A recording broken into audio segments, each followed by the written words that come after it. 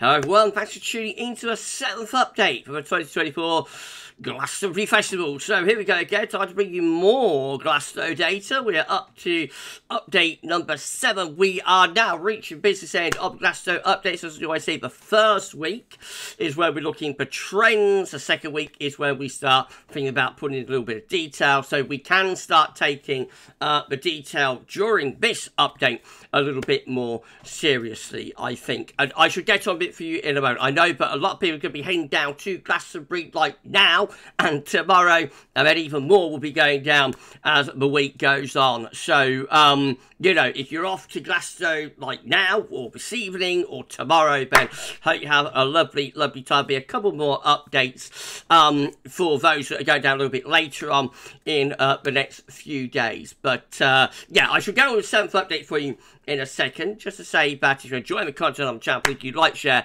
and subscribe. And thank you so much, everybody, for doing that. Hello to all of the amazing Glasto girls. I've got to do some more shout-outs as well. You remember on the first video, I explained that I've been in hospital for 11 days with a fractured ankle.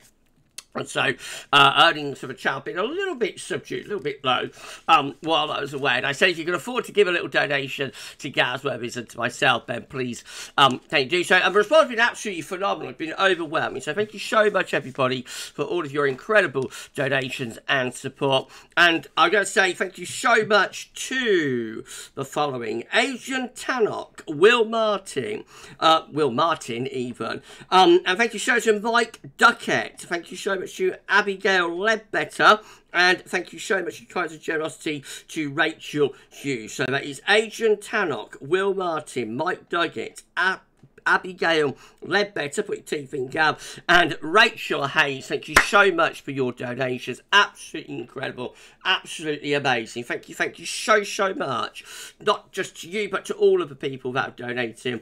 You know, from Glasto goers, over the past week or so. It is so kind of you to do this for me and for GavsWeatherVids. So I thank you all so very much for all of the support. Thank you so much. I hope you've all been enjoying this season of Glasto updates as well. But we're not done yet. We've got to do this one, and I'd say we will do a couple more in the next few days for people that are going down a bit later on in the week. Right, so let's start off tomorrow. Goodness gracious me, how did that happen? We are now just 24 hours away from the first Glasto goers arriving on site. I think the first Glasto goers that arrive are the volunteers, so hello to all of the volunteers. And let's have a look then. So this is how things are looking tomorrow, Monday the 24th of June, with high pressure reaching from the Atlantic into West Europe, a nice strong and stable reach there. Upper air temperatures looking warm to very warm. Under that high pressure, it's a universally dry day, and as we've seen today, there will be bags of sunshine as well. And check out those temperatures, low to mid-20s, pleasantly warm. What's not to like and enjoy about that? Well, we go through to the 25th of June. More volunteers will be arriving. Again, we're still under a nice little ridge of high pressure. It's not a little ridge of high pressure, quite a big ridge of high pressure from the Azores side all the way up to Scandinavia. But in any case, under that ridge, upper air temperatures continue to look warm or very warm. Again, we see pretty much a universally dry day. 1 or 2 showers maybe through northern England, Scotland. Don't need to worry about those down in Glasto. It'll be loads and loads of sunshine. And if anything, it's a bit warmer. Temperatures sort of mid to upper 20s Celsius, suggesting about 26 for Glasto. You might be able to add a degree or two onto that. So 27 is not out of the question. 27 in old money is 81 Fahrenheit. Wow. Right, well, this is Wednesday the 26th of June, so gates are opening. Ticket holders will be arriving to pitch up their tents and also soak up the atmosphere. Still just about under high pressure, but pressure is weakening a little bit. Lower pressure in the Atlantic, or low pressure in the Atlantic, starting to head towards us. Those upper air temperatures continue to be looking warm or very warm on Wednesday, and another dry day. It's just there might be a shower here somewhere or southwestern England. I think it'd be quite unlucky to get one of those, but basically it's a mostly dry, fine day with an outside risk of a downpour. And temperatures, well, in London we're close to 30 degrees there, 86 Fahrenheit, not quite as hot as that as we come out west, but even so, 26, 27 27, maybe 28, distinctly possible there, going into the 80s Fahrenheit. That takes us through to Thursday, 27th of June. More ticket holders arriving in preparation for the main part of the event. I know there are events taking place as well through the Wednesday and the Thursday at Glasto, so you know, there will be entertainment provided there. And pressure is weakening further with low pressure developing to the northwest of Scotland. So there's probably a cold front here pushing eastwards and southeastwards across the country, introducing cooler and fresher air from off the Atlantic. Upper air temperatures still look very warm, locally quite hot in the east, but starting to become cooler from the west and from the northwest. Now, this particular model isn't making much of that cold front, just suggesting perhaps a few showers. I'll be a little bit dubious about that, a little bit wary about that. The front might be more active, so Thursday could bring a band of rain across the country.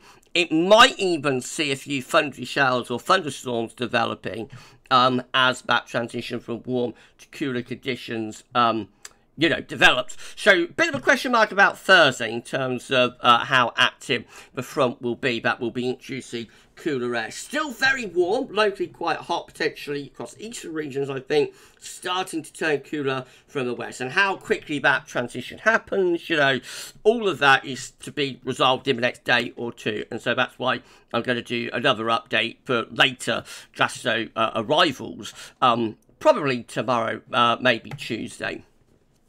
Once that gets through, we go under a little transient ridge of high pressure then on Friday the 28th of June. This is the first ever main part of the festival, of course, with lower pressure developing out in the Atlantic. Upper air temperatures then are looking a lot cooler across the board with the air coming in from the west. It's a mainly dry day under that little transient ridge, although there is an area of wet weather waiting in the winds in the Atlantic. Again, that could push across through Friday, it might push across Friday night, etc. That sort of timing is still to be determined. And the temperature edging down, so we're sort of into upper teens or low 20 Celsius, probably a lot more comfortable, I have to say, for anybody at Glasto there. And then that takes through to Saturday 29th of June. This is the second day of the main part of the festival with low pressure coming in from off the Atlantic. Upper air temperatures about average for the time of the year. Under that area of low pressure, outbreaks of rain spreading eastwards as well. So Saturday looking like a genuinely unsettled day. You would have to prepare for rain then. And temperature, because there's cloud and rain coming in from the west, temperatures are generally a little bit cooler as well, into sort of the mid-teens Celsius. When the sun comes out, it will feel pleasantly warm, of course, given the strength of the sun at this time of the year. And then the last day of the main part of the festival is Sunday the 30th of June, I should say. And then we're into like a showy westerly wind with one area of low pressure clearing into the North Sea. Another low is in the Atlantic. Those upper air temperatures looking a little bit on the cool side. There's showers, particularly in the north, more rain waiting, winds in the Atlantic. Again, timings of all of that to be determined in a day or two's time. And temperatures are again sort of mid to upper teens. So up to Thursday, very warm, potentially hot and mostly dry.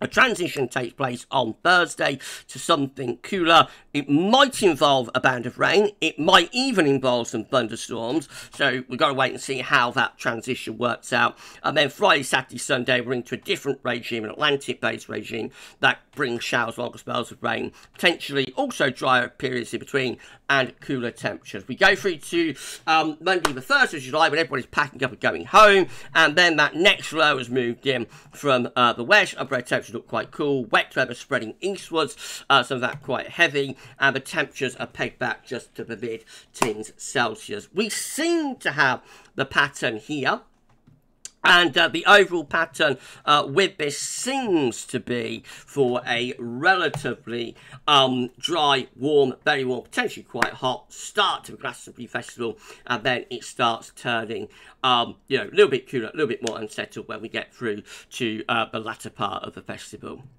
Right, the timings on all of that to be determined. I'll do another update for you either tomorrow, maybe Tuesday, and they'll probably do the final update on Wednesday. There won't be any point doing any updates after that because everybody will be, I think, at Glasto from about Wednesday night, Thursday onwards. So we're coming towards the end of another season of Glasto updates, but they've been fun. I hope you've all enjoyed them. And, you know, for the later arrivals, a couple more updates still to go. If you enjoyed this broadcast and the season of Glasto updates, then please can you consider giving send me a donation to GavsWeatherVids via our PayPal page. Link is in the description. And again, thank you so much, everybody, for all of the support and the donations that we've had through this season. We'll end it there. The 8th update coming up either tomorrow or Tuesday. So check back for that if you're not down at Glasto.